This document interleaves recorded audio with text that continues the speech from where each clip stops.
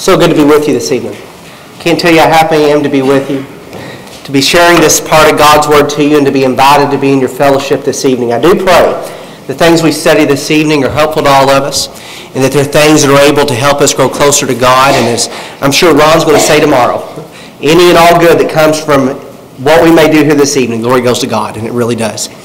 And we're so glad that you're here with us. I know almost everybody. There's some faces I don't know. I've come to know most of you over the last 5 years. But if I've not had a chance to meet you, please don't leave without me at least getting to shake your hand and say hi to you and get to know you a little better. So let's go and get into the topic for this evening.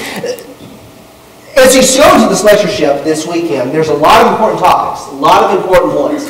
When Bill first emailed me a few weeks ago, I guess a few months ago now, telling me about my two topics, they were taking care of my soul and taking care of one another's soul. Two topics that can be comprehensively covered in 30 minutes. So, obviously kidding. This is two topics we could spend a lot of time on.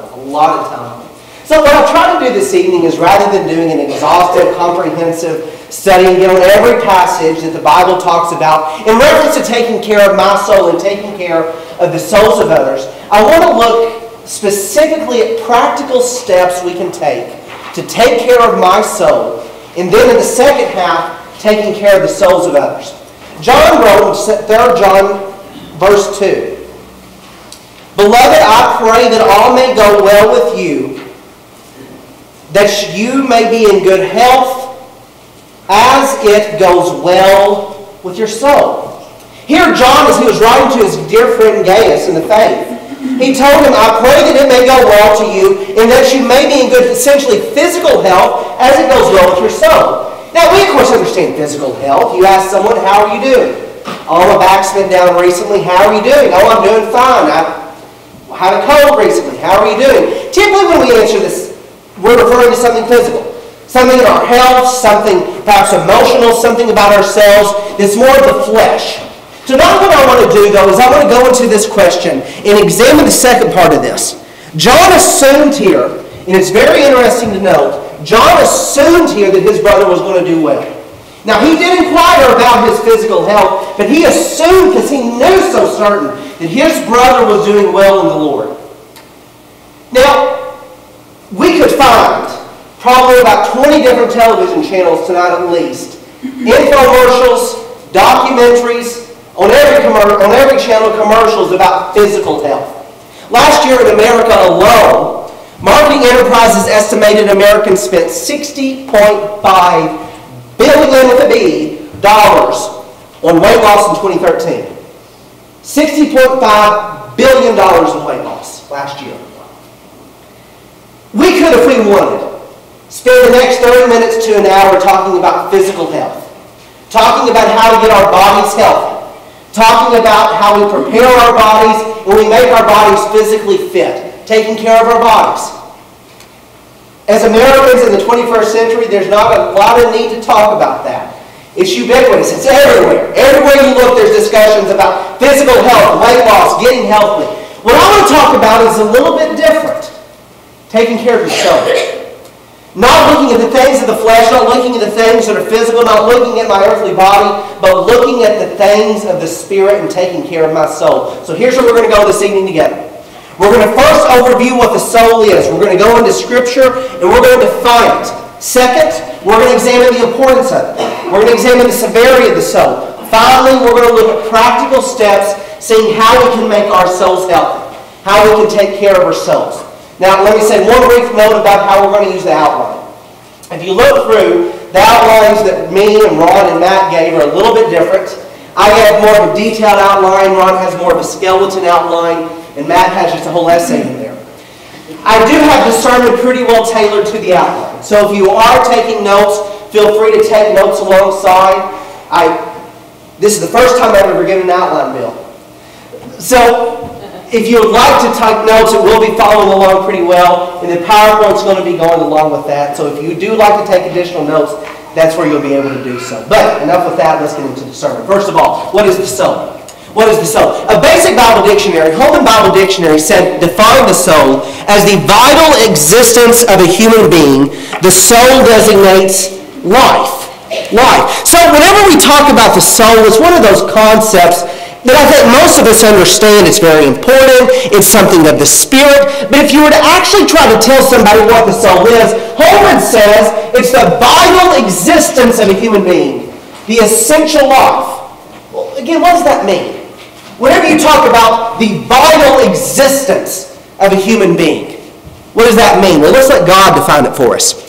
If you go back to Genesis chapter 2, verse 7, which we're not going to take the time to turn there, but if you go back to Genesis chapter 2 and verse 7, you read there that when God made man, he breathed life into man.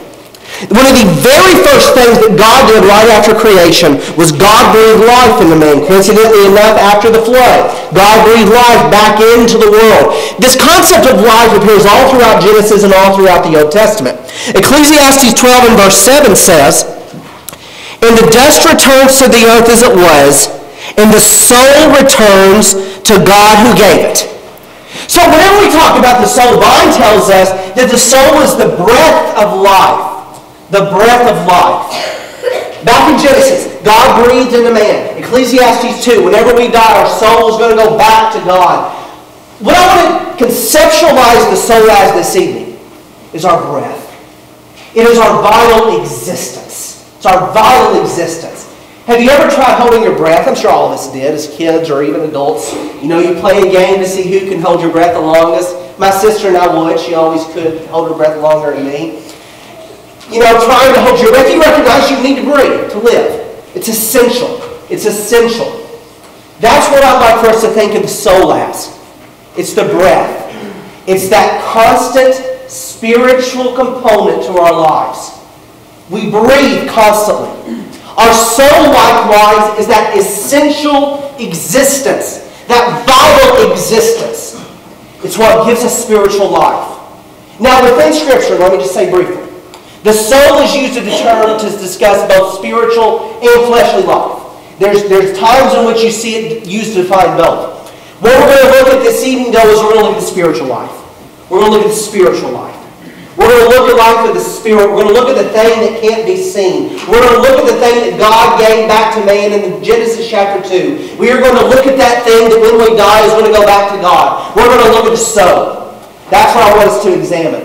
So whenever we talk about taking care of our soul, we're talking about taking care of our existence, taking care of our breath, taking care of our breath. My grandmother, right before she passed, she had awful breathing problems. Awful breathing problems. She eventually had to put an oxygen on. They had to put oxygen on her to help her to breathe. And as I would try to listen to her breathe, you could hear her wheezing every breath, just gasping for every little bit of oxygen she could. You ever heard someone breathe like that?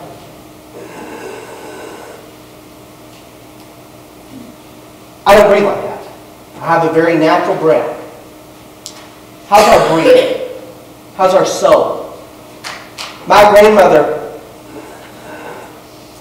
her breathing was horrible. Her physical body was horrible. What I'd like for us to begin to examine and what we're going to keep on looking at is how is our breath? Is our breath normal? Is it healthy? Is it solid? Or do we gasp for breath? Is it pitiful? Is it weak? How's our breathing? How's our soul? Now, when we begin to talk about the soul, then the next thing we need to examine is, why take care of it? Why take care of it? I mean, Ryan, you're going to spend the whole 30, 45 minutes talking about how to take care of the soul. I want to examine briefly why should we take care of the soul. Back in Ezekiel chapter 18, Ezekiel chapter 18, beginning in verse 1. The prophet Ezekiel prophesied sometime after the fall of Israel, but really before the fall of Jerusalem from best we can tell. Ezekiel was a very dynamic, interesting prophet. Lots of really interesting stories in there. But we're going to examine Ezekiel in both hours. We're going to examine Ezekiel first this evening to look at individual responsibility. Then we're going to look at it a little bit later talking about collective responsibility. But one interesting part of Ezekiel is that he tells the people that in order for you to prevent, In order for you to avoid the coming captivity, the coming destruction, you're going to have to watch out for yourselves first. So, Ezekiel 18 verse 1. Ezekiel 18 verse 1. The word of Yahweh came to me. What do you mean by repeating this proverb concerning the land of Israel? The fathers have eaten sour grapes, and the children's teeth are set on edge. As I live, declares the Lord God, this proverb shall be no more by you in Israel. Behold, all souls are mine. The soul of the Father as well as the soul of the Son is mine. The soul who sins shall die. Now, within the immediate context, really what Ezekiel's talking about is captivity. If you do not turn away from your sins, if you do not turn away from your evil and from all the wicked things that you're doing, those souls are going to die. The same, however, is true with us. The same is exactly true with us. If we go and contrast this with 1 Peter chapter 1 and verse 8. Keep your finger marked with me in Ezekiel 18 because we are going to go back there. But if you look with me in 1 Peter chapter 1 and verse 8, here we read the opposite. So, again, why take care of the soul? First of all, if we don't, we're going to die. An eternal death. An eternal captivity. An eternal life away from the Father who is the giver of life. The giver of life. When you think about it, God is the giver of life. God is the giver of life. And to spend an eternity away from the giver of life. That's what's going to happen if we don't take care of our souls. To the one who gave breath into Adam, the one who gave breath into Eve, the one who gives breath to each and every one of us, the one who gives us our life. If we don't take care of our souls, we run the risk of spending an eternity away from that giver. It's beyond my comprehension. But I know very certainly, if we do not watch for our souls and take very good care of them, we run the risk and we run the very, very real life scenario that we are going to live eternity away from God. But, 1 Peter 1 and verse 8. Though you not seen him, you love him. Though you do not see him now, you believe in him and rejoice with a joy that's inexpressible and filled with glory, obtaining the outcome of your faith, the salvation of your souls. So here's the two options. They're very clear. First, the soul who sins shall die. Second, obtaining the outcome of your faith, the salvation of your souls. The salvation of your essential life, of your breath. So why should we take care of our souls? Again, we know this. It's common sense to us. But I want God's Word to remind us of this before we start dealing with any of the practical steps. Why take care of our souls? Because there's two options. First, the soul who sins shall die. Second, the soul who's healthy, the soul that lives well, is going to receive an eternal inheritance in heaven. When I think about my grandmother again, her wheezing, her horrible, terrible, pitiful breath, it made her life uncomfortable for a little while. And she surely had a hard time breathing. And it really hurt. But then when I apply that to my spiritual life, when I see the pain that my grandmother went through because she couldn't breathe, when I think about how she would just gasp for every little bit of oxygen that she could get inside of her lungs, it was painful for her. It was painful. And then when I think how healthy I am, how natural my breath is, it reminds me the same is infinitesimally more true when we apply this to the spiritual realm. A physical, strong breath leads to a happy, good life.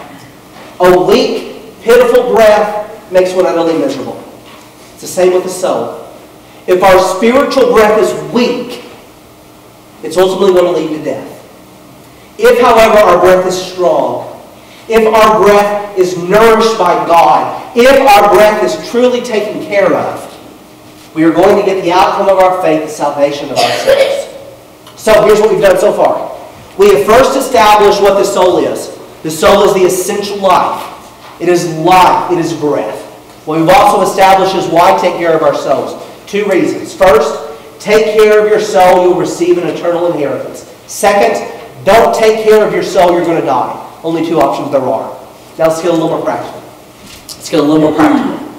When we look at the responsibility for the soul, if you'll turn back with me to Ezekiel chapter 18.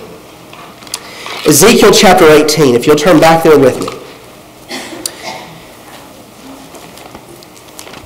When I look at my grandmother, she really didn't have a lot of control over her breath. She had asthma.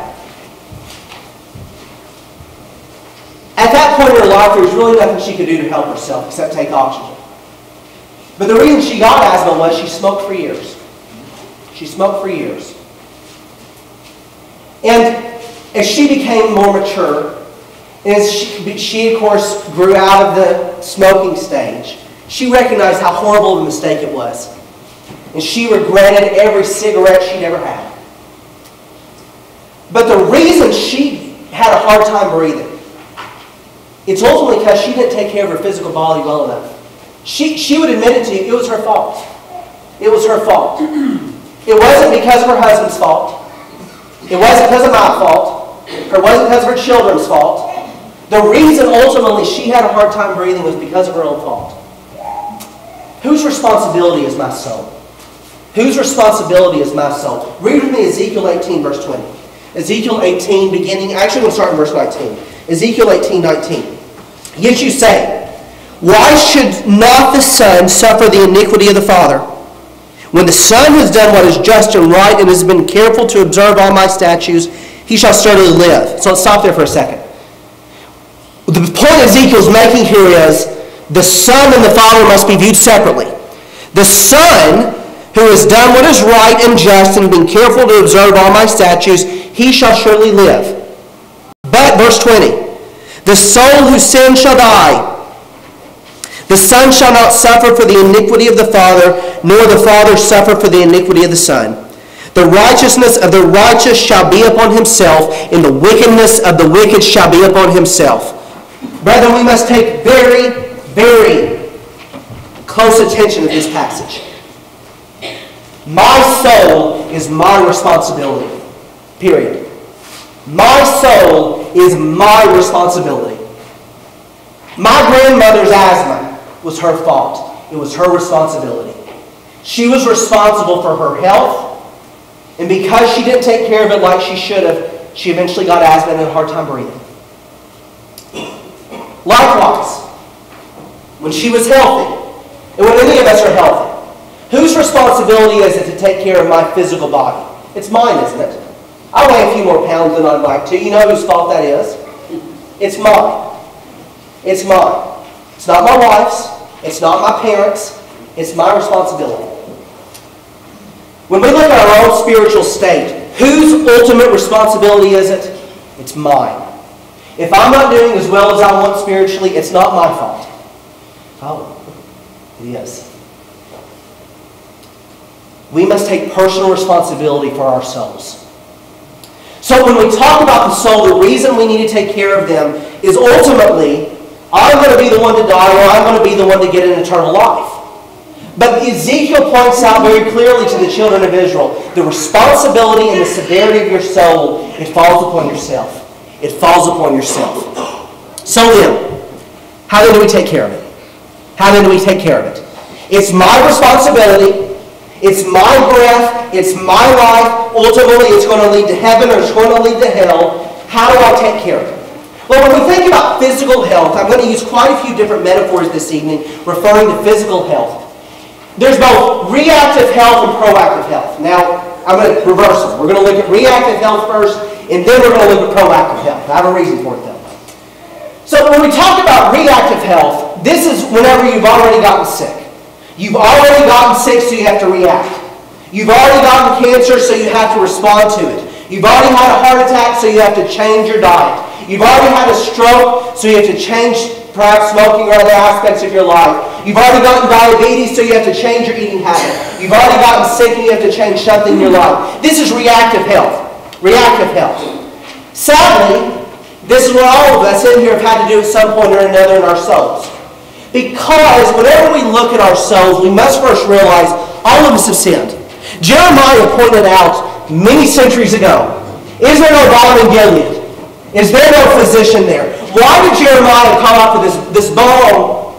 It was an ancient remedy. Gilead had this ancient remedy that was said to be able to cure so many sicknesses. He cried out when he looked at the sins of his people. And he cried out to God and said, is there no balm in Gilead? Is there no physician there? Because when he looked at the spiritual sickness of his people, he longed for a cure. He longed for a cure. I've sinned. I've sinned before my God. I've transgressed against him. I've gone against his holy word. I have fallen from glory.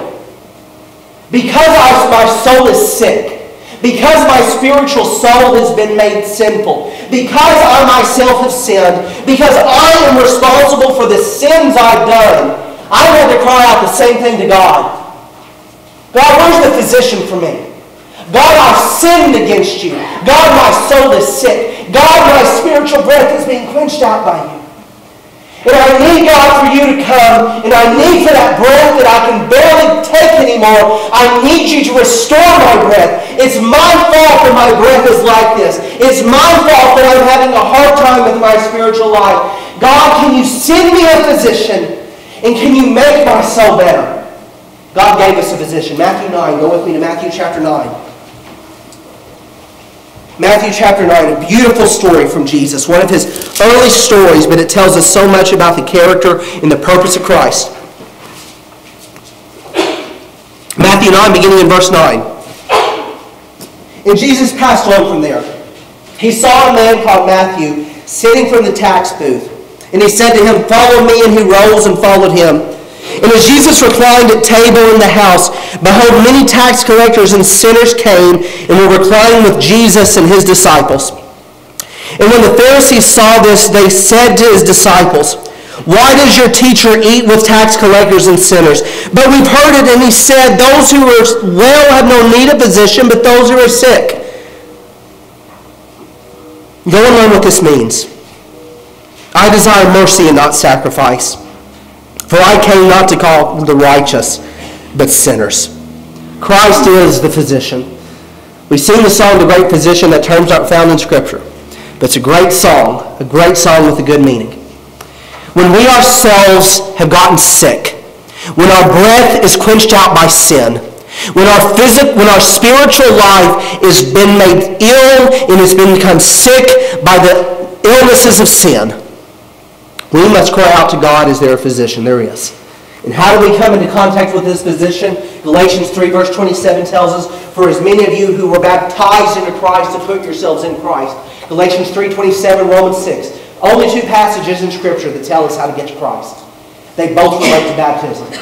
If you want that physician, you have to go to him. I know whenever I get a sinus infection, I have to go to the doctor. I hate it as much as anything. But I have to go to the doctor. The doctor's not coming to me. The doctor's not coming to me. Do you know what's beautiful? Jesus came to us. You hear about the old-time home doctors who come around to the homes? That's Jesus Christ. That's Jesus Christ. He left heaven and he came down here for us. I knew my physician for 18 years growing up. I had the same doctor 18 years growing up. You know how many times he came by my house when I was sick? Not a one. He was a great doctor. He was good to my family, and he was a good doctor. But he did not make one house call. Jesus Christ came down, and he came down to this earth, and he made a house call. And brothers and sisters, all that we have to do is render ourselves over in the waters of baptism, be baptized into Jesus Christ, be immersed into him, and we've gotten the healing blood of the physician. We've gotten the healing power of Jesus. We've gotten the cleansing power that comes through his grace. What we must do, we must go to him. So here's the first question we really have to ask ourselves practically. Am I sick? Am I sick? Typically, I don't go to the doctor till I'm sick. I don't like going to the doctor, I'll admit it. I do not like going to the doctor. But whenever I get sick, you know what I do? I'm reactive. I'm reactive to my sickness and I go to the doctor. It's the same with our souls. If our souls have been made sick, if our breath is weak, if our spiritual life is being quenched out by sin, we must be reactive. And we must go to Jesus. I have up here, without him, the breath of life is vanquished by sin. breath of life is vanquished by sin. When I compare the life of my grandmother when she was able to breathe really well, when she had that strong breath, we had such good memories. But then whenever I think about how sick she got, and I think about how little we were able to talk, how little we were able to do, it reminds me of the ramifications that come when your breath is taken out. It's the same as infinitesimally more true with our soul. If our soul is healthy, if it's strong, we can find meaning, we can find purpose in Jesus. If, however, sin has come into our lives and it's taken it away, we must go to the physician and we must let him cure us. We must let him cure us. Now let's talk about proactive soul health. Proactive soul health. When we look at what it means to be healthy physically, there's numerous diets. There's numerous diets. If I were to ask each person in here, give me an ideal diet, I'd probably get at least 10 different answers. I would probably get one answer telling me low carbs. I'd get another answer telling me low fat. I'd get another one telling me, well, cholesterol is really what you have to watch. I'd get another answer telling me, well, just simple sugars are all you have to watch. I get probably 6 other answers I don't even know about yet. When we talk about what it means to be physically healthy, there's all types of ideas, there's all types of diets. And I'll admit to you, I have no earthly clue who to go to get the right diet. I have no idea. Every doctor I read who has some diet plan, they claim to be the world's chief expert, and they claim to know exactly what I need to do to have the perfect diet. I don't know. If you were asking me what it means to be the perfect diet, I obviously don't know, and I wish you'd tell me. I don't know. I do know, however, where we can find the correct spiritual diet. It's in the Word of God. Turn with me to Hebrews chapter 4 and verse 12. Hebrews chapter 4 and verse 12. Hebrews 4 and verse 12. So in summary so far, my soul is my responsibility. My soul is my responsibility. Whenever I have gotten a sick soul, when my breath becomes weak, whenever sin enters into my life, I must go to Jesus. I must be baptized, immersed into Him, and He can take away my soul. He can take away my sins. He can take away my sins. But, I think all of us would likewise agree, it's nice to have a healthy life. It's nice to be able to not be sick. It's nice to be able to have a healthy, good, fervent life. When you're able to run, whenever you're able to have energy, whenever you're able to feel good. It's a wonderful thing. Now, that doesn't come just by reactive health. It takes proactive health. It takes eating the right things. It takes exercising correctly. It requires taking care of your body. However, there's chaos in the world. We don't know exactly how to take care of the physical body, but Hebrews 4 and verse 12 tells us. For the Word of God is living and active, sharper than any two-edged sword, piercing the division of soul and of spirit, of joint and of marrow, and discerning the thoughts and the intentions of the heart. I cannot tell you the perfect human diet. I can't do it. But I can tell you the perfect spiritual diet. It's found in the Word of God. It's found in the Word of God. Whenever I think about the chaos that comes in this world because of lack of knowledge with physical things, God's Word takes away all the chaos whenever it comes to a spiritual diet. This Scripture tells us here that the Word of God, this Scripture, this ancient book, it is living and it's active. It is sharper than any two-edged sword, piercing the division of soul and spirit. Of soul and spirit. Discerning the thoughts and the intentions of the heart. If we want to find the perfect spiritual diet, we need to go to this book. We need to go to this book. If we want to know how to take care of our souls, if we want to know how to take care of our life, if we want to know how to take care of our spiritual breath, we have to go to this book. Now let me tell you, I have this a little bit later, but let me tell you up front. What I'm about to say is going to be very common sense. Very common sense. I truly doubt I'm in the next 5-10 minutes going to say anything that's new. But let me also say this about physical health. I don't know the perfect physical diet. I don't know it. I do know if I want to lose weight and get healthy, I have to eat right and exercise. Eat right and exercise. I know I don't wake up every morning and eat a cup full of lard and a donut and then have 12 sweet teas. Oh, that sounds good for lunch. And then I go home and have, a fried chicken every night, green beans with all kind of bacon grease on them. Then I put all types of sugar in my carrots. I know full and well, if I want to get healthy, that's not what I need to do. I need to eat right, eat less sugar, eat more grains, eat my vegetables, and I need to exercise a little more. It's very common sense. I would like to suggest the same is true with our souls. I'm not going to present anything here this evening that you're going to walk away from and, oh, Ryan, I've never thought of that. I've never thought of it.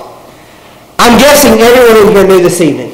If I want to get healthy, if I want to lose weight, eat right and exercise. Common sense.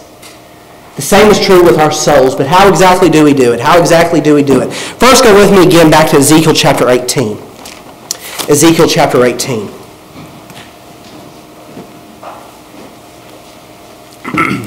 Ezekiel chapter 18. Here are some practical solutions, some practical steps that Ezekiel gave to the children of Israel, telling them how they were to take care of their souls. Now remember with me back up in verse 20. Ezekiel told them it is your responsibility to take care of your soul. It's your responsibility. God through Ezekiel didn't just tell the people, all right, don't sin, take care of your souls. He told them how, verse 20. But if a wicked person turns away from all of his sins that he has committed and keeps all my statutes and does what is just and right, he shall surely live. He shall not die. God, in just a couple sentences earlier, tell them, the soul who sins shall die. Here he tells them, if you turn away from your sins and keep God's statutes, do what is right, then you'll live. Then you'll live. Then your spiritual breath will be brought back into you. Then the spiritual vitality that you once had, it'll come back into you. If, three things, turn away from the sins, keep the statutes of God, and does what is just and right. Brothers and sisters and ladies and gentlemen, the same is true with us. If we want to take care of our souls, what do we have to do? Turn from our sins, keep God's statutes, doing what is just and what is right. That's what God tells us to do. Let's go to Romans 2 as well. Romans chapter 2. Here God has given us even more help. He's given us even more help through His Word. Romans chapter 2 and verse 8. Romans 2 and verse 8. Here we read. 8:2. Romans 8 and verse 2. I'm getting my verses mixed up. Romans 8 and verse 2. Beginning in verse 2 we read. For the law of the Spirit of life has set you free in Jesus Christ from the law of sin and death. For God has done what the law, weakened by the flesh, could not do, by sending His own Son in the likeness of the sinful flesh for sin. He condemned sin in the flesh, in order that the righteous requirements of the law might be fulfilled in us, who walk not according to the flesh, but according to the Spirit. For those who live according to the flesh set their minds on the things of the flesh, but those who live according to the Spirit set their minds on the things of the Spirit. For to set the mind on the flesh is death, but to set the mind on the Spirit is life and peace.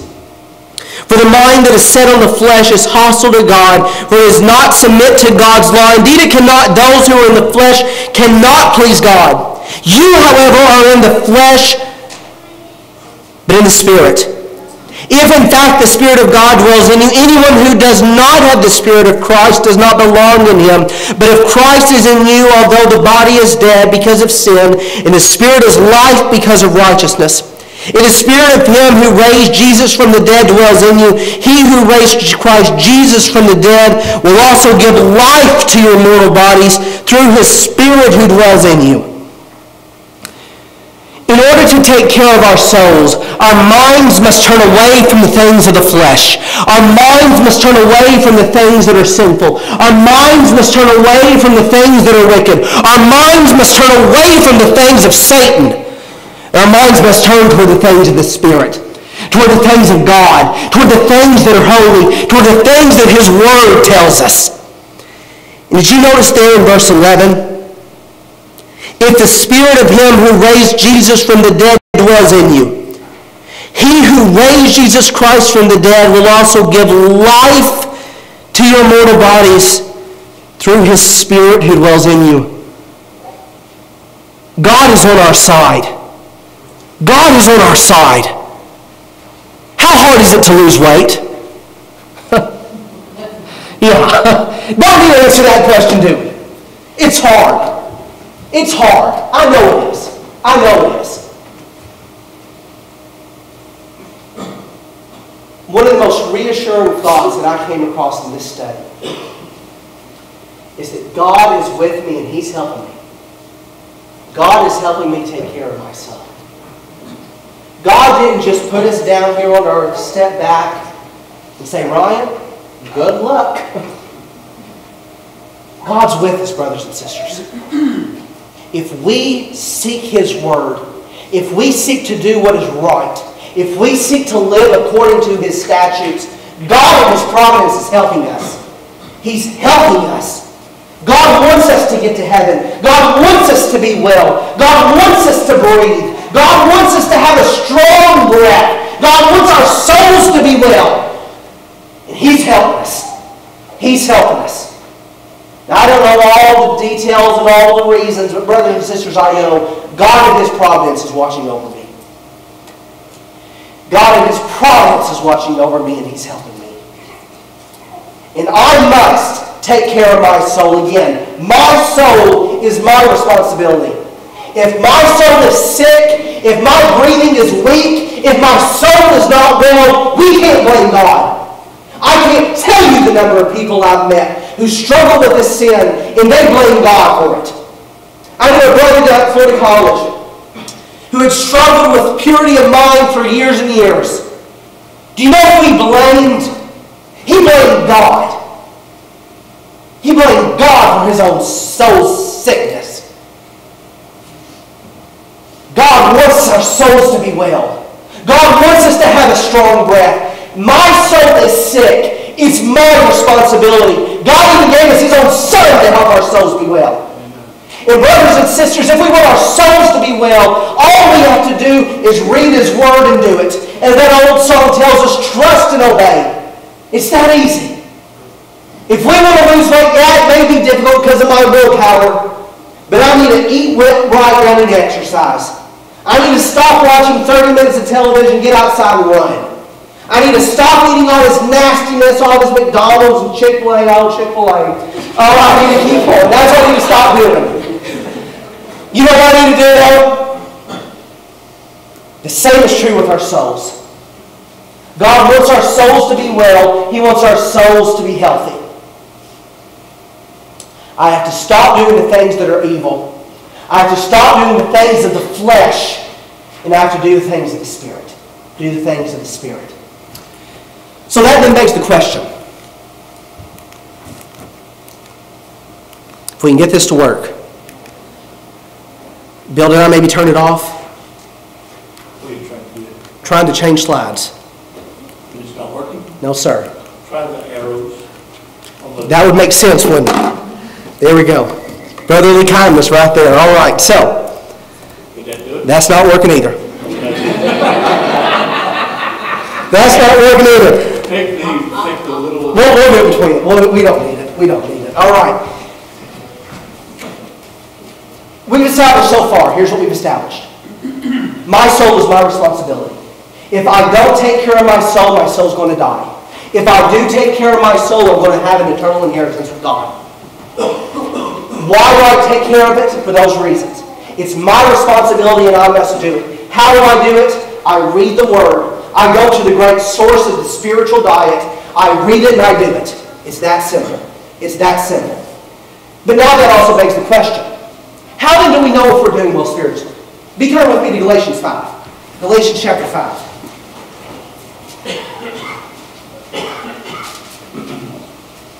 Galatians chapter 5. It's pretty easy to tell how my body is. You know, I can measure body fat, I can measure BMI, I can measure my cholesterol, my blood sugar. There's various physical metrics we can use to see how well our bodies are doing. It's a little bit, though, more difficult, to me at least, to know how my soul's doing. Because I can't just go to the doctor and say, what's my BMI, what's my cholesterol, what's my blood sugar? Okay, thanks. So how do we know? How do we know if our soul's doing well, if we have a strong breath, or if we have a weak breath and our soul's not doing well? Galatians 5, beginning in verse 19. For the works of the flesh are evident: sexual immorality, impurity, sensuality, idolatry, sorcery, enmity, strife, jealousy, fits of anger, rivalries, dissensions, divisions, envy, drunkenness, orgies, and things like these. How many of those apply to your life? Verse 22. For the fruit of the Spirit is love, joy, peace, patience, kindness, goodness, faithfulness, gentleness, self-control. Against such things there is no law. If I were to sit down and tally whether I do more of the things that are the works of the flesh, or I do more of the things that are the fruits of the Spirit, how would I do? Seriously, if you, after you left here, were to go down and just tally, how do I do in the works of the flesh versus how I do with the works of the Spirit? That's an awful good indicator of how good your soul is. It's a fruit of the Spirit. A fruit of the Spirit. Something that's spiritual.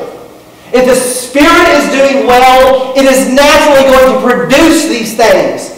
If your body's doing well, you're going to have a good body fat and low body fat number. You're going to have a good muscle mass. You're going to have a good cholesterol. You're going to have a low blood sugar. You're going to have all these things that are part of a good health, right? It's likewise with our soul. If my soul is doing well, I'm going to have love, joy, peace, patience, kindness, goodness, faithfulness, gentleness, self-control. These will be the things of my life. These are our measurement. If we want to get on a spiritual scale, and we want to look down at that scale and see how well we're doing, here it is. Here it is.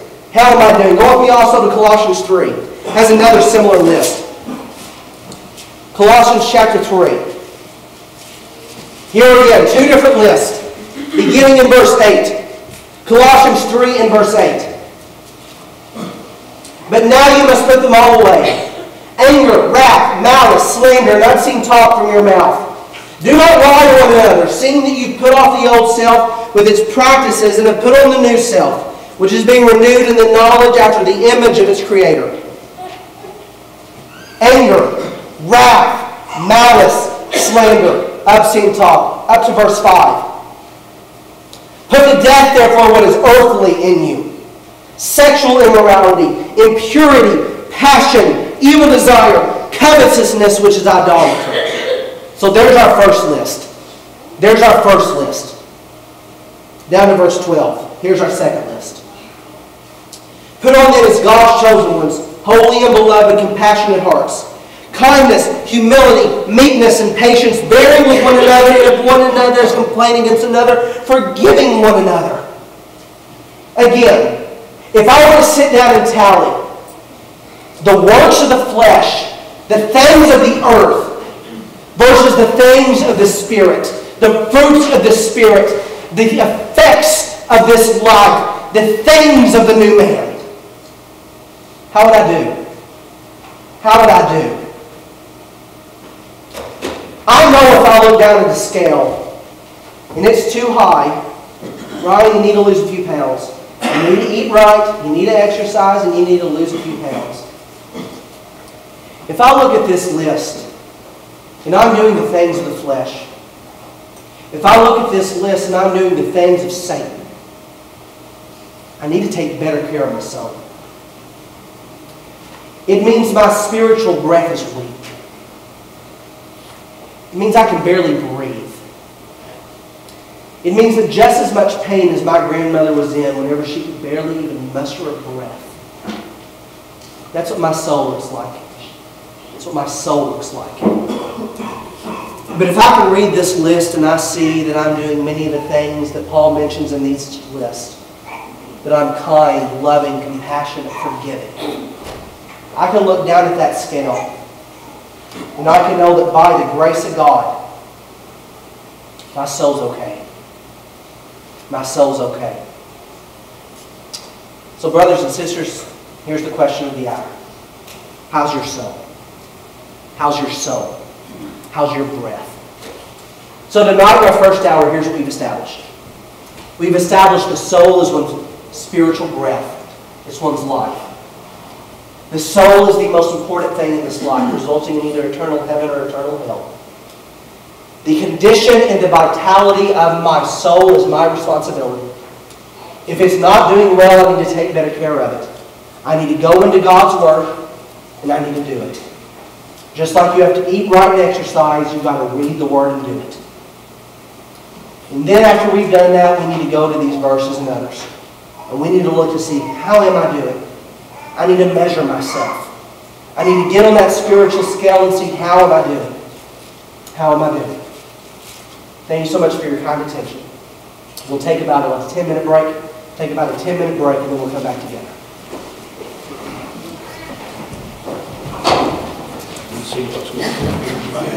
Sometimes it just freezes up. Oh, it's fine. Sometimes.